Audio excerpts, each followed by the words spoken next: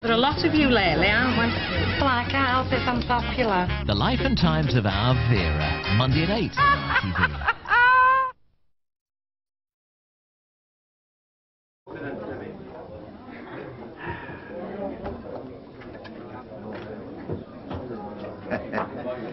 Compliments of the season to you, Jack, on behalf of the management.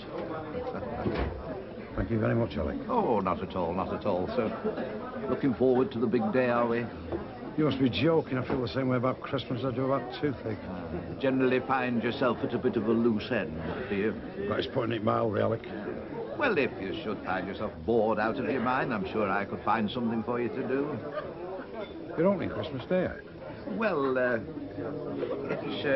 it's more what you call a family party, really. Except that I am offering time and a half for anyone interested in helping out behind the bar that day.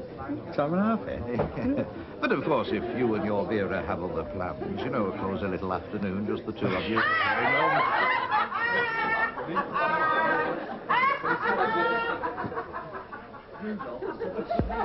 You won't have to make it time 3/4, will you, Alec? I'm sorry, Jack. No, time and a half's the best I can manage. Plus, of course, as much free air as you can stoke. Yeah, mate. Anyway, no, listen, have a little think about it, eh? But don't think too long, Jack, because I do have another couple already interested. Only I thought it only fair, you know, give the staff the first refusal. All right, then, Bet.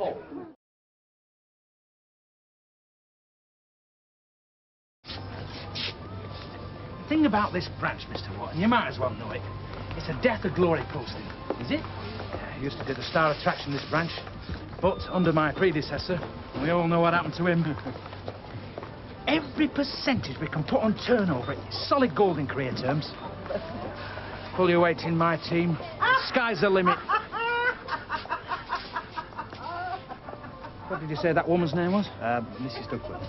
Well, you can tell Mrs. Duckworth the laugh is too loud. And whilst you're at it, the same thing goes for the makeup. Tell her to tone that down as well. Oh.